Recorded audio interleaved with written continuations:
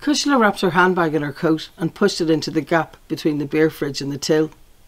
Her brother Eamon was bent over the counter with a stock list. He looked up at her and his eyes narrowed.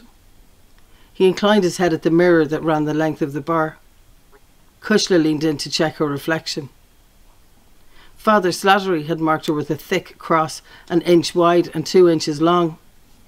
The rub of her finger raised the piney, resinous scent of whatever blessed unguent the ashes were mixed with, and blurred the cruciate shape to a sooty smudge. Eamon slapped a wet serviette into her hand. "Hurry up," he hissed. Most of the men who drank in the pub did not get ashes on Ash Wednesday, or do the Stations of the Cross on Good Friday, or go to Mass on Sunday. It was one thing to drink in a Catholic-owned bar, quite another to have your pint pulled by a woman smeared in Papish war paint. Cushla buffed until the skin on her forehead was pink, the serviette blackened, flittered. She tossed it in the bin. Eamon muttered something under his breath. The only word she could make out was "Egypt." The regulars were lined along the counter. Jimmy O'Kane, the single egg he bought for his tea, bulging in his breast pocket. Minty, the school caretaker, who got through so much Carlsberg Special Brew, the pub won an award for having the highest sales in Northern Ireland, even though he was the only customer who drank the stuff. Fidel, in his khaki cap and tinted glasses. By day he measured mint imperials and Clove Rock in his mother's sweet shop. By night he was brigadier of the local branch of the Ulster Defence Association.